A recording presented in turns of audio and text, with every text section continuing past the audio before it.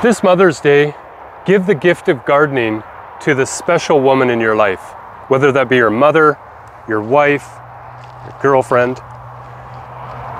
What I think we need to remember as we head into this weekend is that women are largely responsible around the world for feeding our populations. It is important to realize that most of the production that is done in food is done on small-scale acreages, family-run farms. What we've been doing here at Local Harvest is practicing no-till farming for a number of years. And the gardening course that we're offering will teach you how to get higher productivity, better food, higher yields, and all of this with less work. We can teach you how to garden in a way that improves the health of the soil without compromising the health of this planet, working in ecological balance with nature. I'm going to show you what no-till looks like before, and then I'm going to show you what it looks like after. We're going to go back to another part of the farm right now, and we're going to have a deeper look into the soil and find out what it looks like before no-till intervention happens. So here we are, Dan. We're on your property, and you can noticeably tell brown, gray. What is this section of land, this final quadrant on your property? This is a piece of land that we've not been farming very effectively for a number of years. It's been weeds and a little bit of pasture, but we really haven't put any organic material down on this area. I want to show the before and after of no-till gardening. And this area here hasn't been cared for well at all. It's been very mismanaged, and I want to show you how we can take this into something that looks completely different and something that's able to sustain life and provide an abundance of food and great tasting food. So I'm going to dig down because that's really going to be indicative. So you'll notice how much work is required to actually get this shovel down into the ground, and I have to be careful I don't break it because it is rock hard. And you'll notice, first of all, the color, we're in the grays, a little bit of blue, and it is extremely heavy clay. So I'm just going to break this apart, and you can see even some orangey, reddish brown in there. And if I smell, it doesn't have a very great smell. It smells like it's quite anaerobic, and there's a reason for that. There's no air or oxygen reaching down into the bottom part of this soil. And as far as I can tell, there's no discernible life here whatsoever. I do see some wormholes. It gives me a bit of hope.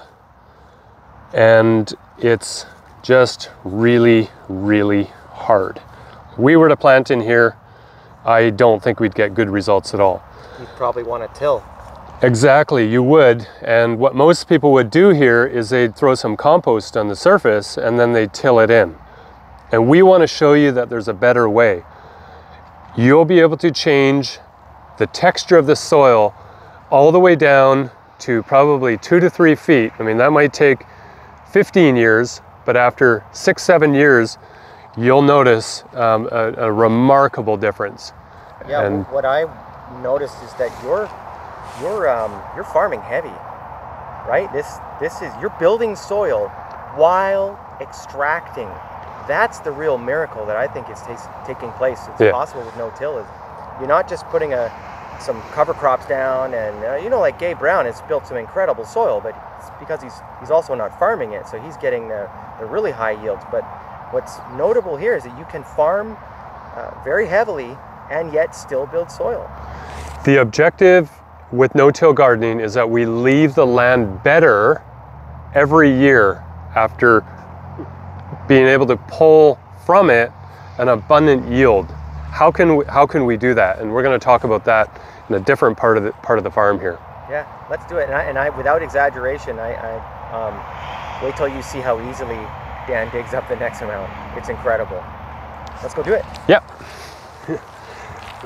These radishes are absolutely incredible, and without fail, I believe that I don't see a single one here that is worm eaten, that is damaged in either way by any pest. And the reason for that is the biodiversity that we have on the surface of the soil. It's full of life.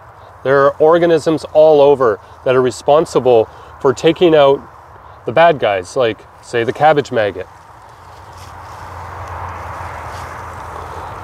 In fact, I would hazard to believe that this beetle here is probably feeding on things like cabbage maggot and taking them out before they can become a problem. These larger predators on the surface indicate to us that soil health and the soil food web is flourishing in this microbiome here that we have just within this bed. So even if your mom knows how to garden, maybe she's not tilling, maybe she's got raised beds, but maybe she's a miracle grow gardener. Maybe she'd like to learn how you can team with microbes, how you can do as nature does, how you can work with nature to have the most amazing tasting, looking, vibrant, healthy, pest-resistant produce on the planet. And fresh, so fresh. And soil like this. This was hard-packed clay.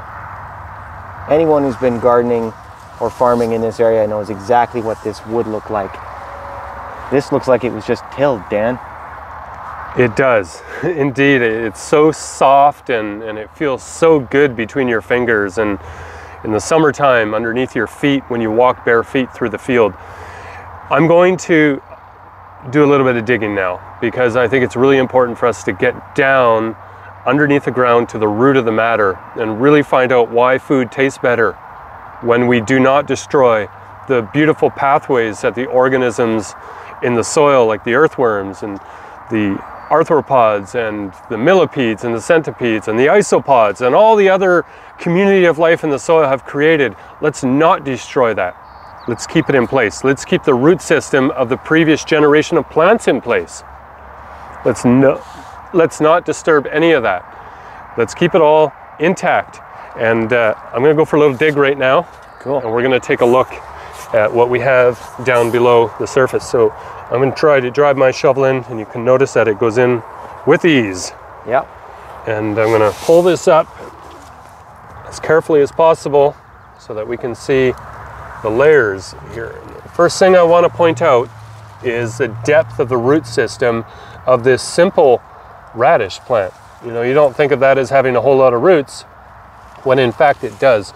And the reason the roots are going so low to absorb the minerals and the nutrients from deep down is because the soil is so very soft.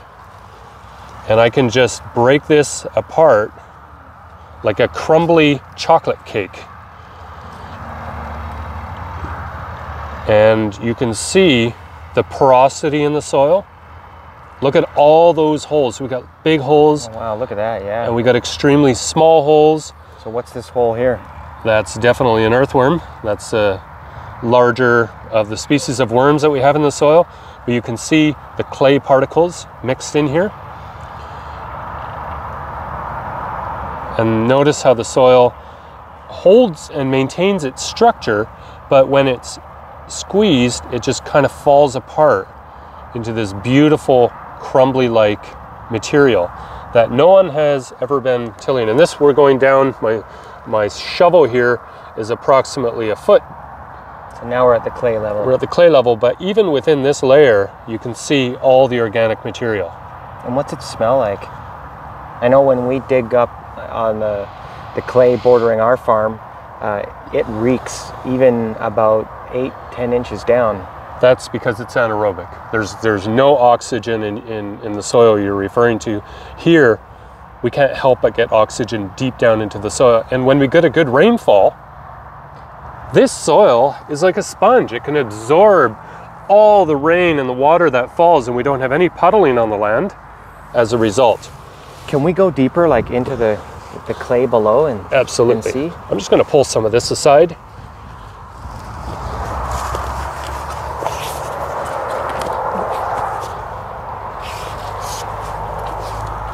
right here. So this is at approximately the 1 foot level. And how does that smell? Like good earth, like the good earth.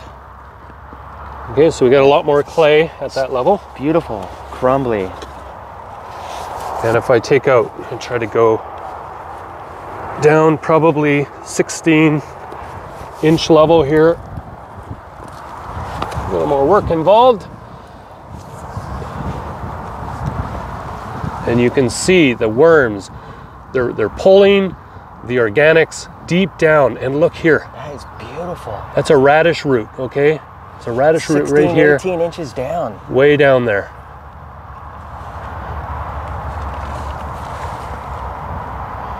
And this can be pulled apart as well. And you can see the porosity in there as well. And how does that smell? Lots of organics. There is only sweetness emanating from this. That's incredible. Beautiful earth. Now you could imagine that had farming practices over the last 40, 50, 70, or 100 years been using no-till deep mulching system, where all we're doing year after year is a small layer of compost on the surface. If we had been practicing that for generations, we'd be able to go down 2 feet, 3 feet, probably with bare hands, digging down into this beautiful soil. And the results speak for themselves. Less pest, better tasting food, less work, less weeds, and less drainage issues as well. So there's so many benefits for no-till. And that's a gift that we want you to give to the woman in your life who means a lot to you.